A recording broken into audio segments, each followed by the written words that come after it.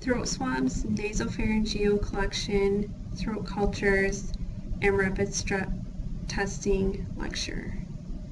So why do we perform throat culture and rapid strep tests? They are frequently performed, especially in the wintertime months. The purpose is to identify strep throat. Strep throat is caused by a bacteria called Streptococcus pyogenes and is referred to as group A strep or gas. If left untreated, the infection can cause many complications, such as rheumatic fever and scarlet fever. Symptoms of strep A are sore throat, tonsillar exudate, as you can see here, fevers, chills, and about 20% of school children are carriers but do not have any symptoms. Group A strep is Streptococcus pyogenes, meaning that the bacteria is a circular bacteria in chains. It is treated with antibiotics to avoid complications such as bacterial endocarditis, rheumatic fever, and acute glomerular nephritis. The most common antibiotics are in the amoxicillin group and oftentimes will be treated with amoxil.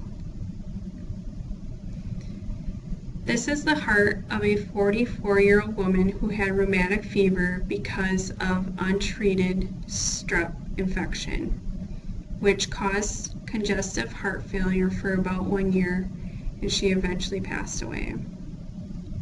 So this whole black area is deadened tissue. Strep pyogenes or group A strep. So it is a gram-positive, so it's purple in color.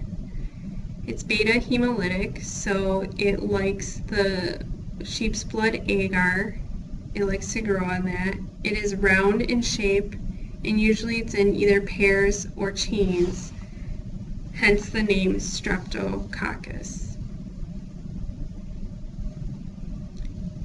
Performing the throat culture, collecting the specimen, is very important to get proper collection of the specimen.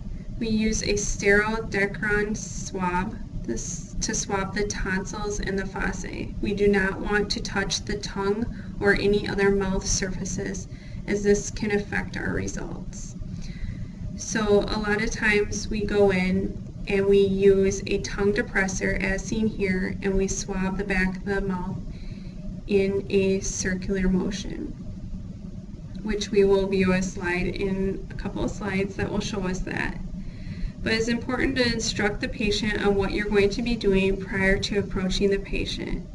Instruct the patient to tilt their head back with their mouth open and relax their tongue. Sometimes with children you will have to have them lay down, as when you go towards them with the swab they will try and escape with their head by leaning further and further back. Depress the tongue with the tongue depressor and touch the tip of the swab to the tonsils and any inflamed areas in the back of the throat. Do not touch the swab with the tongue or the inside of the cheek, or touch the swab with the lips. Return the swab to the holder, label the swab appropriately, and perform the rapid strep testing on one swab and save the other one for possible culture.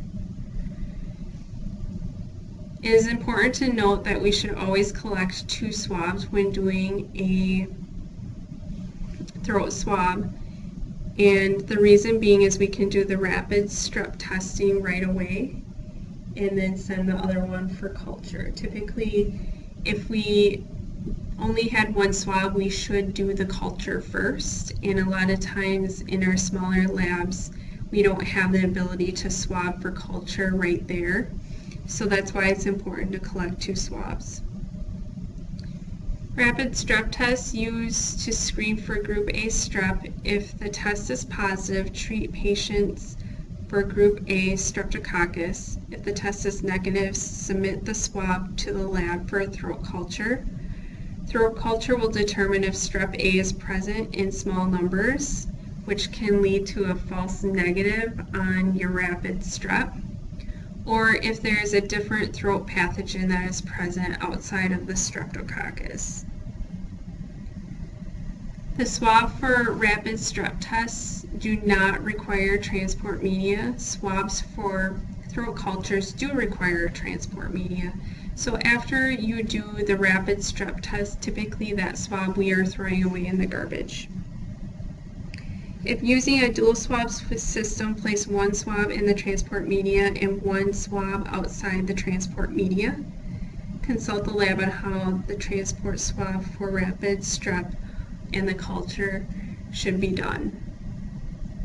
Performing the throat culture, collect the specimen in a sterile Dacron swab. Swab the tonsils or the fossae. Do not touch the tongue or the mouth of any surfaces.